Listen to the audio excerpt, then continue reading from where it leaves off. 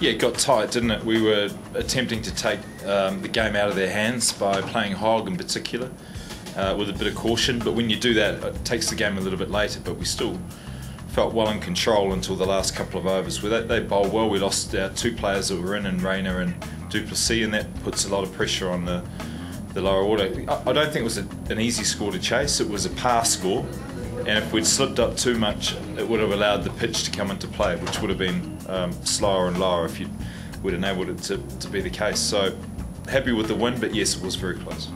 Yeah, look, I'm a lot happier with the last two games, getting the points. It's all about gathering points. It's going to be up and down all the way through, and we've proved that over the last 2 years that dominating a competition doesn't necessarily mean you win the IPL. And we realise we think it's a tougher competition this year, and every point that you gain is very important. To be 7-4 represents probably one of our best starts in a competition, and that's just been through hard toil more than anything. We haven't really had a star performance.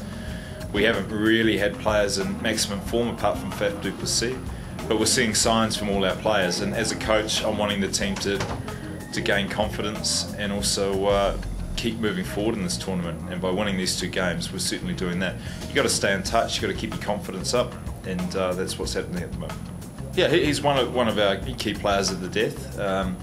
With 4 overs out, it's nice to have him going in that situation. You get a lot of confidence, but even he will admit that it got very close, and they bowled well. We couldn't get underneath the ball, and when we did, Suresh Raina got out and we lost a wicket. So look, it got a lot closer than we'd hoped, but he was able to see it through, and we're just happy to bank the points. We don't overanalyse losses, and we certainly don't overanalyse wins.